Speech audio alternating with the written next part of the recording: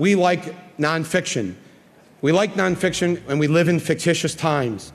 We live in a time where we have fictitious election results that elects a fictitious president. We live in a time where we have a man sending us to war for fictitious reasons. At the 2003 Oscars, director Michael Moore called out the most powerful man in the world, Republican President George W. Bush, after his announcement that the U.S. was invading Iraq. Whether it's the fictition of duct tape or the fictitious of orange alerts, we are against this war, Mr. Bush. Shame on you, Mr. Bush. Shame on you.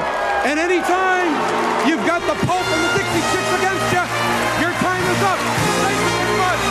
It was a stunning moment as the room filled with boos. Moore would win his first ever Academy Award for his documentary Bowling for Columbine, a stunning film on the school shooting massacre in Colorado. Weapons of mass destruction have been found in Iraq. After our politicians deceived the public. I take the threat very seriously. I take the fact that he develops weapons of mass destruction. And ran with this line over and over again to the American people. I don't know of a worse lie one could tell other than a lie to take a country to war. Moore spoke out at the Oscars and beyond. Mr. Bush, when are you going to apologize for the million Iraqis that are dead because you lied? You lied about weapons of mass destruction. You lied about connections to 9/11. You lied about Iraq being a threat. You sent me to Iraq in 2003. My friends are dead. As did veteran Mike Preisner. We know that Saddam Hussein is determined to keep his weapons of mass destruction. Saddam Hussein will continue to increase his capacity to wage biological and chemical warfare. Personally, I'd like to see a perp walk coming out of the West Wing of the White House. Do you think they're guilty of war crimes? Absolutely. Name them. Lying to go to war. Start with that one. Right now, as we speak here live on CNN, there's an alternate reality taking place on another network. And they're over there today saying how great it is, Iraq's free. You mean Fox? Yes, I don't really want to, disparage them. Well, Donald Rumsfeld, let me read a tweet from Donald Rumsfeld. Yeah, okay. 10 years ago began a long, difficult work of liberating 25 million Iraqis. All who played a role in history deserve our respect and appreciation. Well, he's a war criminal, as far as I'm concerned. I don't understand why he, Bush, Cheney, Wolfowitz are still walking the streets. They can get away. The way they're trying to revise history now is by saying, well, it was a mistake, or we were given bad information. If let's say somebody sent a tweet to us right now, or sent me an email that said, Goldman Sachs downtown right now, in their basement, they have kidnapped children and they're holding them there, and I then tell the police this. What will happen to me when they go down to Goldman Sachs and find out that there's actually no kids kidnapped in the basement of Goldman Sachs? And of course, you would think I would want to go after Goldman Sachs, as Bush wanted to go after Saddam. But I think I'd be arrested. I think I'd be arrested if I produced false information. And to just say it's a mistake, it's if somebody ran over your 4-year-old, they get out of the car and they go, oh, I'm sorry. Mistake. We cannot overstate how ballsy of a position this was to take at the time. This was a time, after all, when patriotism was at its peak, including the cover-up of former NFL player turned soldier Pat Tillman's death in the Middle East. According to the Watson Institute, there have been between 280,771 and 315,190 Iraqi civilians killed by direct violence since the U.S. invasion. The number of civilians killed by direct and indirect war violence is unknown, but likely much higher. Life-threatening damage to Iraqi healthcare and other infrastructure has not been repaired. Civilians are still dying in significant numbers. Very ashamed the President of the United States is from Texas. For Moore and many, an old quote rings true. Your boos mean nothing. I've seen what makes you cheer. Moore would continue fighting against the ills of our country, from war to healthcare and gun violence. The NRA has fought and kept Congress from approving any money to study why we have this epidemic. It is an epidemic. No other countries like this. They're not better than us.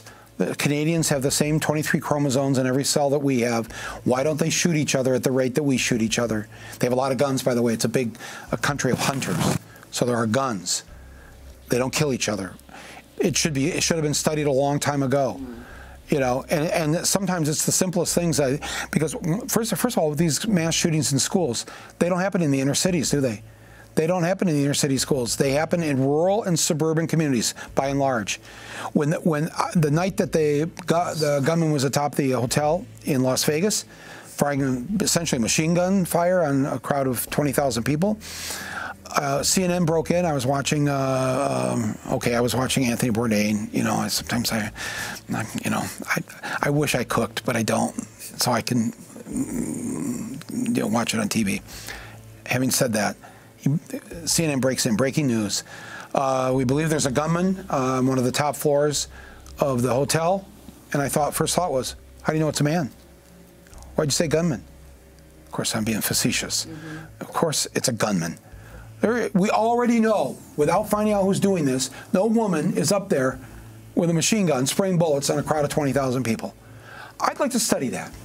I'd like to find out why that is, because clearly we are safe from 51% of the population. The irony, of course, is the booze and music drowned out the rest of his speech, which he read years later. Now, the microphone is lowering into the stage. They've struck up a band. The stage manager is giving me the heave-ho, and I'm bending down to the microphone. And anytime you've got the Pope and the Dixie Chicks against you, your time is up. This was the end of me, and they hauled me off the stage. So now, here for the first time ever, is the rest of my Oscar acceptance speech. So before I close, I want to say a few words about nonfiction and how to use it as a cure for the many lies we are being told, and as a nonviolent weapon of revolution and change. I have read over the years that my first movie, Roger and Me, kicked open the doors for documentary films, the first documentary to be widely distributed to the shopping mall cinemas and multiplexes of America. The Academy, though, has not let me in as a member for 13 long years, not until just last month. I had heard all the reasons why Roger and Me, it's not a documentary. Documentaries are not supposed to be entertainment. You're using your frivolous humor, and it lessens the seriousness and the impact of what you're trying to say, etc., etc. Those of us from the now dead factory towns of the Rust Belt who, like me, have just a high school education. I barely made it out my senior year. I flunked English and I flunked math, but I got a D in French. We from the working class immediately know the class-based tone of those who speak to us, those who went to the finer schools or even any school at all. I encourage everyone watching at home tonight, in the Gary, Indianas of America, in the Camden, New Jerseys, in the San Ysidros, the East St. Louis, and yes, the Flints and the Detroits and the Pontiacs and the Dearborns, to pick up a camera and fight the power. Make your voice heard and stop this senseless war. Thank you and good night. I'm continually amazed at those over the years who go up in rooms such as these in front of some of the most powerful people in their industry and use their platform for the greater good. And in addition, when you see the Michael Moores of the world, Adam Yauchs of the world go up there at certain award shows, when they are given the opportunity